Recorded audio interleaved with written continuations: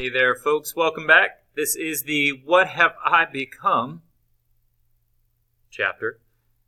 Right now we're on slide 27, and let's see if we can't move forward with it, all right? So what we want to do right now is focus on two problems that we originally created for this chapter. It's number 2, which is how do humans impact climate change? So what is our role in that? What are we doing to produce that? And also, how do toxins or pollutants affect our bodies?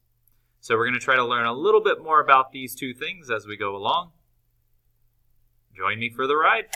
All right, to better understand problem number 2 and number 3, we're going to do a virtual lab that has us thinking about these questions, like how do population changes of aquatic invertebrates, organisms like you see here, things that live underwater, aquatic, and invertebrate means no backbone, so things without a spine or a backbone that live underwater, like clams, and these things called nymphs, or aquatic insects, things that live underwater that are insects. We want to learn about the populations of these organisms based on the water quality, so the safeness of the water. It says we're going to investigate the effects of acid rain on different species of these aquatic species, these aquatic invertebrate organisms. We're going to learn about acid then, and so we need to do a little bit of background research. We need to learn a little before we start this lab so we understand what's called acid rain and understand what pH is or what pH levels are. So that'll be one of the homework activities, and slide 29 shows you. So you'll have a homework activity before you start this awesome virtual lab in class. So before we do this in class with our teams, we'll do a little bit of research, and this research has you learning about something called an ion, has you learning about acid, and acid rain. So we'll learn about what an ion is. It says answer the first 4 questions only. So you're going to watch an Edpuzzle video and learn about ions. And that's going to help you prepare for the lab, this lab. You'll also watch this Edpuzzle video and learn about acids and what acids are. So we understand a little more about this lab. And then finally, what is acid rain? You'll watch this Edpuzzle video. You'll watch each of these videos above. And then you'll respond and answer the questions in each video. You'll write them in your notebook or on a separate sheet of paper and then place it in your What Have I Become pocket. You'll know when this is homework because we'll talk about it in class and I'll get you set up. Don't worry. But it's all geared to help you better understand this awesome lab where you're going to be studying some species, clams, leeches, or dragonfly nymph, or how about a fairy shrimp and a stonefly nymph? Or how about we'll study the effect on side swimmers and dragonfly nymphs and stonefly nymphs? But we have different species in these tanks. We're going to study something called pH, and we're going to study this thing called carbonic acid. And what happens when we add this to the water tank, we're going to study all this soon. So we're basically going to study what happens when we take acid and put it into the environment of an organism and change its pH level. When we're done with this virtual lab, it'll represent our evidence 1 of a new HEL activity. So we're going to go back to HEL. It'll be number 2 this time, our second HEL, or Hypothesis Evidence Link worksheet. And it'll represent, so this virtual lab will represent evidence 1. And it'll be a part of us studying how pollution is or isn't a threat to cells. So we're going to study a lot about pollution this time with HEL. All right. Now, after we do the lab, once we're done, we probably have some remaining questions, or we may still not be fully sure of what acids and bases are. So I'd like to take this opportunity to use this little activity here, and we'll do 2 observations, 2 simple observations in class. Or if you missed that day, you can use this slide to help. But it says elements are based on the number of blank in an atom. And if you add or remove blank or blank, you make an blank with blank or blank overall charge. That's a lot of blanks. Let's figure out how to fill these in. All right, join me for our statement of understanding activity, which is what we call these kind of worksheets. In case you didn't remember, way back when we started this chapter, we studied climate change and how carbon dioxide affects climate change. We went to this virtual lab, and we filled out our very first statement of understanding. We also talked about how many scientific things the statement of understanding, or the SOUs, allow us to do. It allows us to argue, identify problems, model, which we're going to be doing soon, investigating, collecting data, and explaining things, all using this activity. This was the original scientific problem with our very first SOU. It says, what is happening in the atmosphere to cause climate change? And we came up with data, we explored, we filled it in. You can see we have lots of different examples of how we completed it. And when at the end we had a statement of what we understood, what we learned about climate change and carbon dioxide. So now we're just going to use it in a different situation to understand what makes different elements and acid and bases. So that's our scientific problem this time with this statement of understanding.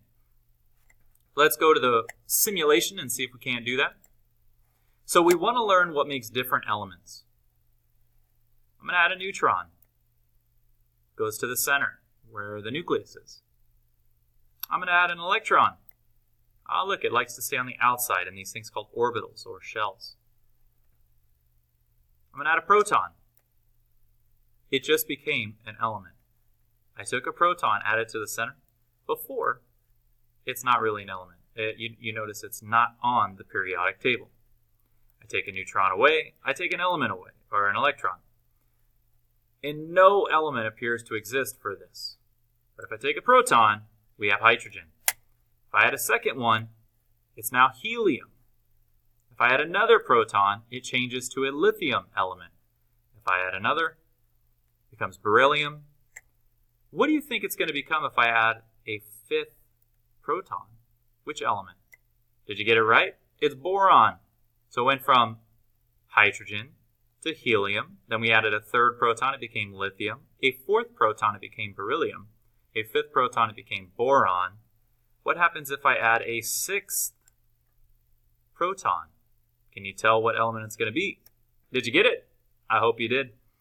Notice that every time we add a proton, we change the element. Or if I remove one, we change the element. We are now ready to fill in the very first blank of our first observation in our statement of understanding. So, back on slide 32. If you have this worksheet, great. If you don't, make sure you ask me for it next time you see me so I can get you this worksheet and so you can start filling this out so you get a better understanding of what makes elements and better understand this problem of what makes things acidic or basic. All right, question number 1, it says elements are based on the number of, well, right here we have a great picture of it, protons. So protons make, and the number of protons determine the element on the periodic table. Next it says if you add or remove blank or blank, you make something. So let's learn about this now. If you add or remove blank or blank, you make something. All right, let's see if we can figure that one out. So follow along. So we add a proton, and we made a ion. Notice this positive here. This suggests that this atom is a positive ion, an ion with an overall positive charge. A positive charge. See right here? It's saying it overall has a positive charge. Now if I add a neutron, let's see if the ion changes. Nope, still a positively charged ion. Let's see if I add an electron, what might happen. It's now neutral. It has a 0 charge. Notice it's now called an atom again. If I take this away, it has an overall positive charge, and it's not called an atom, it's called a hydrogen ion with an overall positive charge. If I add the electron, presto, it now has a 0 charge, and we now once again call it a hydrogen atom with a neutral charge, or a 0 charge. Let's add an electron, a second one. Now the charge, we have 2 negatives to 1 positive. So we have 1 more negative than positive. That means we have an overall -1 charge, and we call it a negative ion. So it's a hydrogen ion with an overall negative charge. What do you think is going to happen if I add another proton? Well, if I do add another proton, we'd have 2 positive charges and 2 negative. What do you think it's going to form? Did you get it right? It's neutral. It has a 0 charge because 1 negative and 1 positive balance each other out. If we have 2 positive charges and 2 negative, they balance out.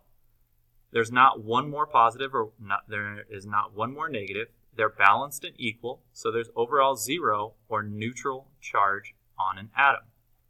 I added a second proton. It became a new element, helium. What happens if I give it an extra proton? That's going to be 3 protons.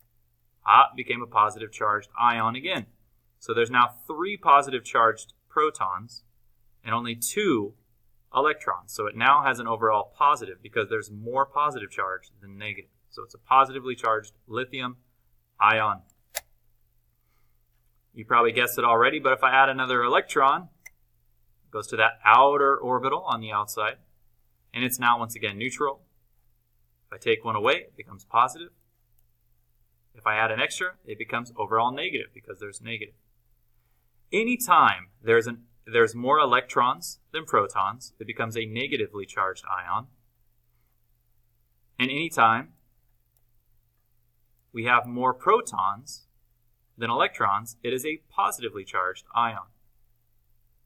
Let's see if we can't fill in the blank on the next question for statement of understanding. So what makes things acidic or basic? Well, I'll help you a little with this, but let's see if we can't figure it out. It says if you add or remove, that's right, protons, or the other thing with the charge, the negatively charged electrons, and I'll just do an E with a negative, you make an, and the word is, it's an atom with a charge, it's an ion with a overall positive or negative charge. Now, believe it or not, anything that has an overall positive charge we can refer to as something that is acidic. Things with positive charges overall tend to be acidic. And then things that are basic generally are called, or that have negative ionic charges, things that are negative ions, we generally call bases. And so we can add our third observation, where it is a positively charged ion equals an acid, and a negative charged ion equals a base. Just like you see here, negatively charged ion we'd call a base, and a positively charged ion we'd call an acid. Which hopefully fills in some blanks, because when we added the carbonic acid to the tank, when we added it, we may have not really understood what the acid was, what carbonic acid is. But what it really is doing is adding positively charged ions to the water.